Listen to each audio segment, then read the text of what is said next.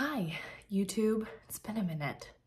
I get stuck in like a repetitive pattern of doing things, and for so long, since I've been on YouTube from 2011, I would film on a particular camera, capture audio on a different device, splice, like layer the two together, cut the whole video together, all of this on Premiere Pro, which is on my desktop computer. It was a whole thing. So making a YouTube video took a lot of extra time. And these days with TikTok and Instagram video reels, everything's fast, right to the point, and I've been making a lot of videos for those channels, but I've missed you. I've missed doing beauty favorites. I need to get this hair out of my mouth. So here we are. I'm recording this on my phone and I feel like a new woman. Let's get into the good stuff, okay? All right, we're gonna start with two hair products. I've told you about the Renee Ferderer Karité Nutri. It's all French. It's a nourishing, ritual, intense, nourishing oil, very dry hair. This is a pre-shampoo treatment. Wash this out. It says on the directions you only need about 5 to 10 minutes of this in your hair before you wash it out, which I've certainly done. I've also left it in for longer than that. I like to spray it in before I get a morning workout on, and then I'll shower after my workout and rinse out the oil then, shampoo out the oil. This is an incredibly softening treatment for your hair. If your hair feels dry, if it feels like straw, if it looks like straw, a spray oil like this is kind of a little bit of a nod to those hot oil treatments. I don't know if you ever did those in the 90s, if you're old enough for that. My mom did a hot oil treatment on me once. And I'm like, wow, my hair's so soft, but I look like a drowned rat. When is this oil gonna get out of here? So the fact that this is a pre-shampoo treatment is very good because you shampoo all of the extra out, but it leaves your hair really soft. So if your hair is dry, this is a winner. Another product to use if your hair is dry is the Oribe Gold Lust Nourishing Hair Oil. Another hair oil I love that you may have heard me talk about before is the Virtue Healing Oil. That actually heals the hair. It's a great oil. This one though, I feel like it has a little bit more slip to it than the Virtue. So if you're simply looking for softness, a little bit of definition around like the ends of your hair, this Oribe hair oil will go a little longer, a little further for you than the Virtue Healing Oil. If you're dealing with like very damaged, like if the front ends of your hair are really damaged, go for the Virtue Healing Oil. I told you all several months ago that I loved the SkinCeuticals cleanser and the BioElements toner, and then I ended up having this really crazy reaction to it. This was many, many months ago. So I stopped using it altogether. A SkinCeuticals product that I'm extremely loyal to is the Triple Lipid Restore Moisturizer. I love it. So I don't know which of the cleanser or toner caused the reaction to me, but I'm too scared to try it again. So I've been using the Shani Darden Cleansing Serum. This is so nice. Shani Darden products just work. They work well for me. They aren't overly complicated. I don't know, man. Great results. So if you're looking for a cleanser, I've been using this one for the past few weeks and really, really love it. So I used to be a morning workout person, but lately I've had a hard time getting back on that horse. I just feel tired. So eye patches have been my go-to if I need to look really fresh and bright, or if I just have time for a little self-care. Like this has been, it just feels so indulgent to like put these eye masks under your eye. You can store them in your fridge. I don't, but they're a little cold to the touch on their own. But you can see here, you just put it under your eyes, and then whenever I'm ready to take them off, I'll just lift off the eye mask and then just rub the product in so I can just continue getting those benefits. So let's shift into makeup products. I have 3 specific ones I want to highlight for you today. This is the Chanel.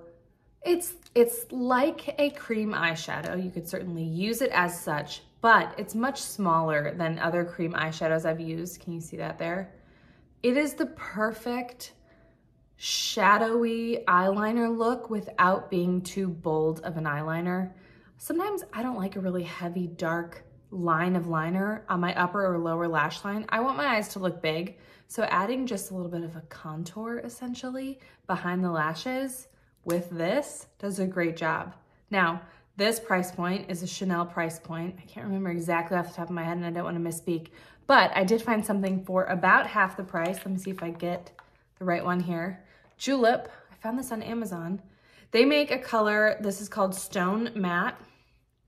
It's bigger. It's more like that typical cream eyeshadow size. So you have to be a little bit more concentrated with it if you want to use it like an eyeliner. But this color is almost identical to the Chanel number 12 that I just showed you. Got too much in my hands here.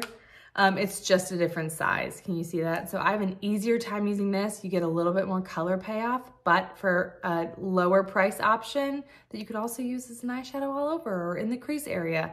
This one from Julep is really nice. I have 2 of these from Julep, but the Stone Matte color is the closest. I'll link all this below the video. You know the deal. On the blush front, I got 2 products. I've had this Rare Beauty, I think it's called Soft Pinch. The name isn't on here. The color is Happy.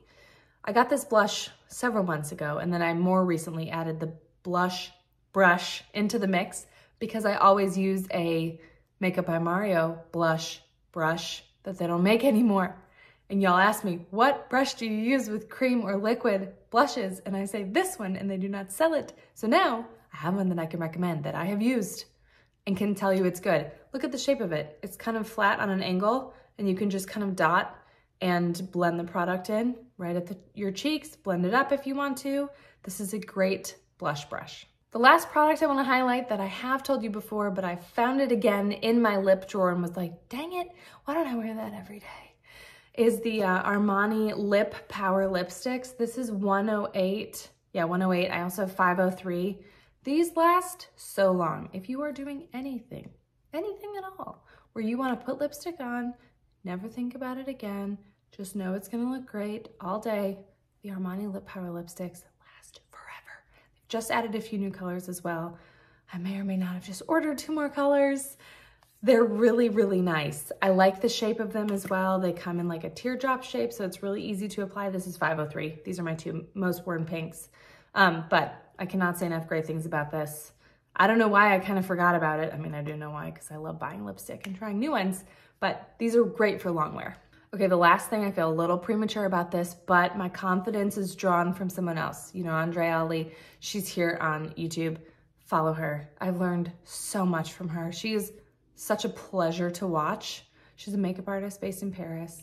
Oh my gosh, I love her. She recommended the Huda Beauty Faux Filter Concealer. I'm in shade Cotton Candy 2.3B. Now, you know I love the NARS Radiant Creamy Concealer, and I still do. But I wanted to find something that was a little bit of a fuller coverage for those days that I'm just like, I need so much help under my eyes. But I didn't want the Shape Tape level intensity. Shape Tape's a beast. She is full coverage. She is very matte, and I felt like it wasn't vibing with the rest of my makeup easily. This Huda Beauty one is such a nice, it is like Shape Tape and NARS Radiant Creamy Concealer got married, had this baby. It is very good. All right, I'm gonna wrap it up there. It's good to be back here. I hope you guys got some good recs from this. More YouTube videos to come for sure, or you can just look at my past beauty favorites.